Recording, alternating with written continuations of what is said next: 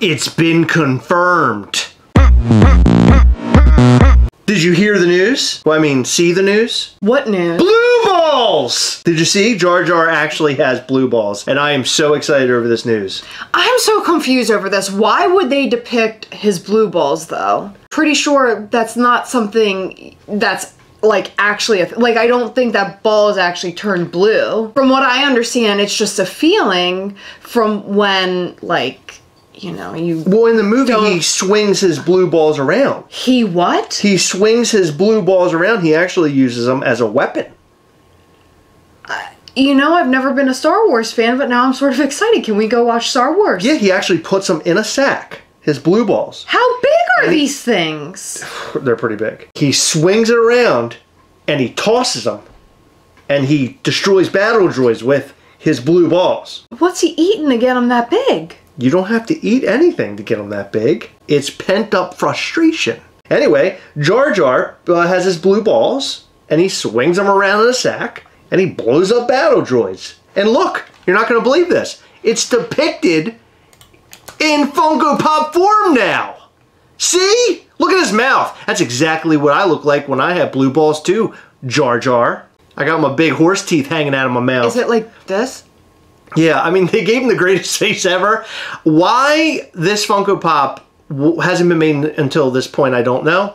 But yeah, it looks like that. Got like a duck. He's got like duck face, and he's swinging his blue balls around. But I just want to know, like, why did it take so long to get it? This is the greatest Funko Pop ever made. Like, we all deserve this Funko Pop. And by the way, this is not what we talked about yesterday. This is not what we talked about yesterday. These are Target exclusive, the comic book, whatever, retro figures. What do you think about these Funko Pops, Heather? You have Obi-Wan Kenobi, Queen Amidala, Darth Maul. By the way, we're getting that Queen Amidala. That's badass. You know what's really weird about her is she looks like Natalie Portman. That was Natalie Portman. I know, but like the pop looks like Natalie Portman. It looks like Natalie Portman for, like, actually looks like her. Yeah. Is that weird? Like, it really looks like Natalie Portman. Is it normal for disc trackers and Funko finders to team up and put their logo all over everything? Does that ever happen? I don't know if I've ever seen it with both of their logos. How do we get the Gastlecast logo just in there somewhere? Just hit them up. Yeah, ask them, and then they'll probably say no. The Gastlecast logo should be on the blue ball. They often watermark their stuff, though, because there are other people out there that like to steal their pictures. What? And then claim that it's theirs, probably. All right, out of this lineup, the one I really just do not care for at all, Darth Maul. Not into it. I'm just not into this Darth Maul. I like the rest of them, but the Darth Maul is just weird. Why don't you like him, and why are you cool with Obi-Wan Kenobi and his rat tail? Obi-Wan, that's not a rat tail. What is it? That's his little Padawan hair. He has like a little, that's what, that when you're a Padawan, you have a small, like, little tassel. A rat tail. It's not a rat tail. It hangs off the side of the head. It's not on the very back where a rat tail would be. It doesn't. What the f? It's the same thing. No, it's not a rat tail. You're a rat tail. No. No, you know what? He's a Padawan. You're a rat butthole. That's what you are. Your hands are really warm. I'm telling you. No. I don't know why they're so cold. No. Here. It's like it's winter. That is not helping. I brought that specifically for this video. By the way, we will be giving one of these away during our Star Wars Google Meet call for Patreon. Somebody will be getting... Guess when that is? One of these. That's Saturday, April 14th. We're doing a whole Star Wars theme because of May the 4th. Check out Patreon at patreon.com/Gastlecast to find out more. Wait, I'm not done. You know what else is on May the 4th? Our anniversary. I know. And guess what? I'm gonna look just like Jar Jar up there on my anniversary night. Got that mouth open, and I'm slinging a couple of blue balls. Guess what? We're also gonna make it a Heather and Chris giveaway, and you can have a lock of my hair or some of Chris's beard hair. That is weird. Why would you even say that? That would be weird. So Jar Jar has a little. It's not a sack. It's like a rubber band. A slingshot. It's like a sling. He's slinging his balls around. It reminds me of those rubber things that you at the gym where you make people work out with them. Well, you work out. I almost said make out, but yeah, you work out with them. You could probably make out too. Does this look good? Yeah, it looks hot. Does it look like Jar Jar? You look like one of those like celebrities that just like pump their lips up way too big. Yeah, you look like Jar Jar. Thank yeah, you. I like that. Yeah. That's the biggest compliment I've ever received. Now swing around your blue balls. So what do we think about this set? I like it. I think it's great. I don't like the rat tail.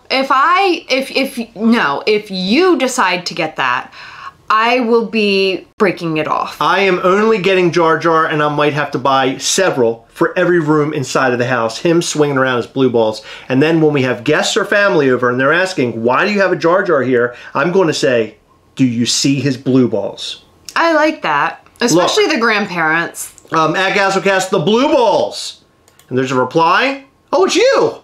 Normally, I'm not a fan of blue balls. In this instance, I'm a huge fan. Gastlecast, and they put little blue balls. Dr. J_Pops. That's pretty cool. Man, we're getting a lot of love here. People are saying they're going to wait for it to be on clearance. You're being tagged, but under your old Chris account. Gasly, I don't even use that anymore. Other than single-handedly getting Drop.io to change the Zordon redeemable, this is the most significant moment in Chris Gasly's role as an influencer. Now, as new viewers of this channel, if you're here for the very first time, we did change the Zordon Funko Pop. We really did. And there is video evidence of somebody who worked on the NFT program at Funko telling us that. Confirming. Look at this. At Gastlecast, now we got 2 blue balls. Yeah. Thank you. Someone just called them shelf warmers. They're not shelf warmers. Yeah. They're blue ball guess warmers. What? You. Yeah, that's right. Somebody had their comment blocked or hidden. When do these come out? I don't know. Why is it when people ask when they're coming out, it gets blocked? That I don't understand. It makes no sense to me at all. Yeah. But we got blue balls in the building, and I can't tell you how excited I am about this. This is a moment in Funko history that we all need to remember together. And now to our second story. By the way, this isn't a WTF video. This is us talking about news. Did anybody realize that these were out today? No. Did you have any clue that this happened? No. Because I had no clue until I went to Funko.com and I found this was on there, and now they have pre-orders up, or not even pre-orders. So they got a lottery set up so you could possibly win to buy one of these for $300. And I have yet to see a comment here where somebody actually cares about them. Now, if you remember on the last one, the Bob's Big Boy one, basically I think it was Funko came out or Mike Becker came out and said they had a ton of people pre-ordering the figure or trying to buy the figure. I want to read some of these. This is what you buy when you hate money. I just almost bought this thing. Didn't realize it's freaking $300. Turds. The boxes are honestly the coolest part of the figure. I'm sorry, best part of them. Figures need creativity. All of it does. What's the hidden? Stupid is the hidden comment on this one. I agree. This is goofy. Easy pass. Yeah. So let me just be honest with you for just 2 seconds. I really, really, really like the Coca-Cola one that's all white with all the like little logos on it. I like it. I think it's cool. In fact, I kind of like both of the Coca-Cola ones. I just will not spend $300 on these. But there has to be somebody out there who's into this. There has to be. Because if a bunch of people put in for that Bob's Big Boy one, you know there are people out there trying to get these also. I don't know. What if he was talking out of his ass and he just like made it up? You're not calling Mike Becker a liar, are you? I'm not calling him a liar. I'm just saying, what if? Again, this was something I didn't even realize was coming out today.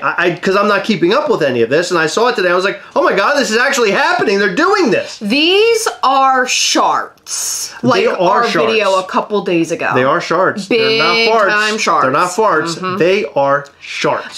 Our scale is fart, good, shart, bad, and needs cleanup. You always gotta clean up a shart, right? I mean, for the most part, well, Funko needs to clean up this bullshit. There has yet to be one that I saw that I thought was worth my money. If they make a Twizzlers one, they might wrangle me and they might pull me in. But here's the thing. A lot of people are going to get in on this because there is a chase. You put the chase in there, it gets people excited, gets people worked up. I like the idea of it. For those new viewers who have not seen our videos about our thoughts on these, I recommend, if you're interested in hearing them, to search Gastlecast Project Fred. Long story short, I think that they should have done this with a smaller, less expensive figure. It could have been semi-cool if they were like the size of Dorbs.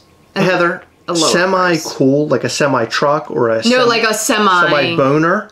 man. A semi-boner is not good. Nobody wants a semi. It is good. You either want to go look, all out or not at all. Let me tell you There's something. no in between. Listen! When you have a semi, all I have to do is...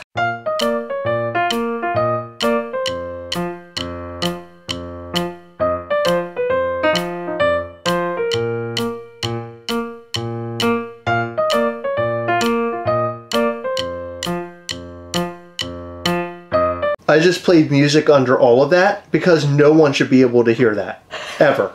We're really talking about this. And our final story is something we've already talked about in the past, but Andrew Perlmutter. Oh my God, does it say under his name X Funko? Did you notice that? That's It says X Funko underneath it. That's bizarre, but I guess wherever this was posted, I guess, because it says connect, I'm assuming this is like LinkedIn. Yeah, like one of those things. So he posted it there, and now he has marked himself as X Funko. He's going as far as saying X Funko. Why not say unemployed or looking for work? Why are you putting X Funko? That's very bizarre to me. Jumping ship before it finally goes down. Smart man, jumping the sinking ship. One day we'll see Freddie Funko himself put up his departing statement.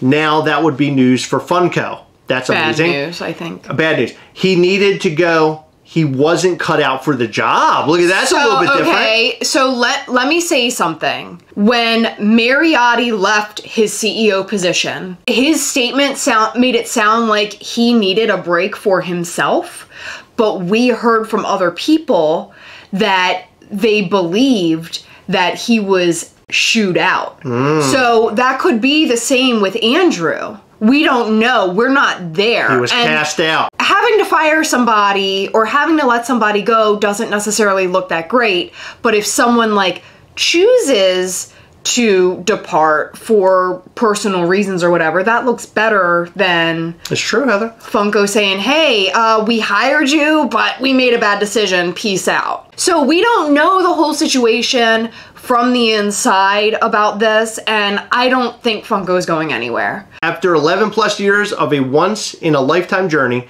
my time at Funko has come to an end. When I first started representing Funko back in 2009, because he's been around for a long time, believe it or not, I knew that this company... That's 15 years, FYI. I knew that this company could be a top brand in the industry, and sure enough, we did it.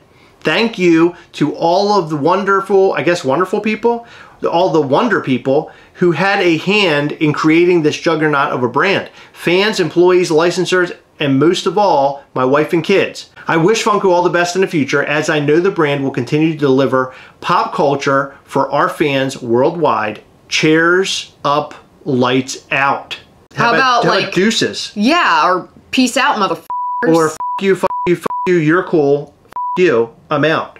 So you do have a lot of people here that are saying, even if Funko ended one day, I'll still love my Dragon Ball Z items because they mean so much to me. Oh, that's so sweet. Look at this person bringing in a bright, shining light. It was a matter of time with him. Last few years, Funko lost their magic. Year after year, we've been told it's getting better. That has not come to fruition yet. Have you seen Jar Jar with blue balls? That's my question to you, sir. Even he knows it's over. Laugh emoji, laugh emoji, laugh emoji. Funko ain't Funkoing how they used to. Everybody's doing that. Didn't we talk about that the other day? Math isn't mathing. Just here watching the dumpster fire that is Funko. This isn't going to change anything. Why do people think changing CEO just magically is going to make everything all right? Look at Disney. Now you want to change the eyes of the iconic Funko Pop. Laugh emoji, laugh emoji, laugh emoji, laugh emoji. Good luck. Well, here's what I'll say. If they bring somebody in who actually understands the collector, they understand what the business is about, how collectibles work, how they should not be reproducing, how they should do limited things and make them fun and make them affordable instead of the $300 messes that they're making right now, the weird Project Freds. If somebody can come in and sort of make everything right because they wanted to be a lean startup, so act like one. Not be a lean startup that sells a figure for $300 that no one wants. That isn't going to work, Funko. What are you doing? So the CEO is out the door. Maybe they got somebody better who's going to come through the door. I guess only time will tell. What if I told you that I am taking the CEO's place? I would say that's really great. I wouldn't. I would say, Heather, go out and kill it. I know you got it in you. Because look what you've done for Mischief Toys. I don't know if you guys know about Mischief Toys or not, but that's our toy company, and we have so much fun with Mischief Toys. So check us out at mischieftoys.com and sign up for our newsletter over there. And also follow us at Mischief Toys on Instagram. Yeah, we have some new stuff coming soon. I was going to say, instead of a CEO, you're a BEO. Babe Executive Officer. I like that. What would I be? Come on, give me something. Poopin' Executive Officer. I thought you were going to say pecker, but okay, I'll go poop. Because you poop a lot. Poop in all the time. Yeah, I know. I can't stop pooping. You poop all the time. I love it. You go in the bathroom like twice a night for like a half hour. It's my favorite thing to do. You know what? Is this because of the blue balls? No, it's not. I'm processing a lot of the things I've been eating all day. And sometimes it gets stuck in there. So I have to push very hard. Okay, I don't. And I'm looking out for hemorrhoids, Heather. I got to be very careful with that. I don't need to. So I use wet naps, Heather. No, you I don't. like to wipe myself with a wet nap. You don't. Oh yeah, all the time. Where are they? My secret wet nap spot. You wouldn't know. Gotta watch out for them hemis. Let us know what you think about all these stories and my hemis and more in the comment section down below. In every video, we like to shout out to some of our patrons from Patreon. In this video, we'd like to shout out to Foolish Morgans, Kathy Roberts, Brad Landish, John DeLuca, Joe B, Roland Roach, Bulldoggy Dog, Dr. Applesauce, Brandy and Keith Villa, and Brandon Staton. Thank you guys so much for your continued support. We appreciate all of our patrons. You guys are amazing, and without you, we couldn't do half the things we do right here on this lovely channel. Make sure you hit the like button, the subscribe button, and that little bell. That way you'll know anytime we go live or post brand new content. We post content practically every single day, and we go live every Sunday between 8 and 9 p.m. Eastern. And this upcoming Sunday, we'll be going live at 8 p.m. with K-Dog and Fish of YouTube. I'm sure you already know who they are. If you don't, go and check them out. They're a great YouTube channel, and they're very informative, and they're real fun. And I can't wait to talk to them. I am so excited. We're gonna be hanging out, being bros. Yeah. Talking shit.